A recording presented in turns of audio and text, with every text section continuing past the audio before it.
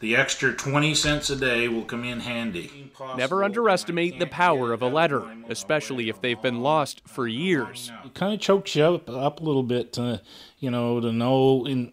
Our father never talked a whole lot about the war when he came back, and it was quite something to experience some of the things that he had experienced when he was in England.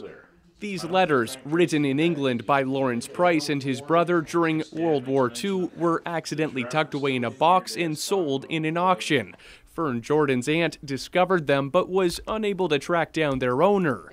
Now, years after her death, Jordan's granddaughter reconnected them with their descendants with Facebook. Oh, it feels really good to find them because I've kept them and I couldn't find them, family. Mm-hmm. And I just hung on to them because I know I didn't want to dispose of them. Charles Price didn't know about the letters, but he's looking forward to reading them. It's a part of my history and part of who I am, and I'm looking forward to it. I'm going to enjoy it. Lawrence Price died in 1974 before Charles' son could meet him. This weekend, he got to read the letters. He heard a lot of stories and things. It was nice for him. He stood in his kitchen and he read every one of the letters. The Price brothers haven't decided what to do with the letters now, but they'll be keeping them safe and in the family. Matthew Bingley, CBC News, Quispamsis.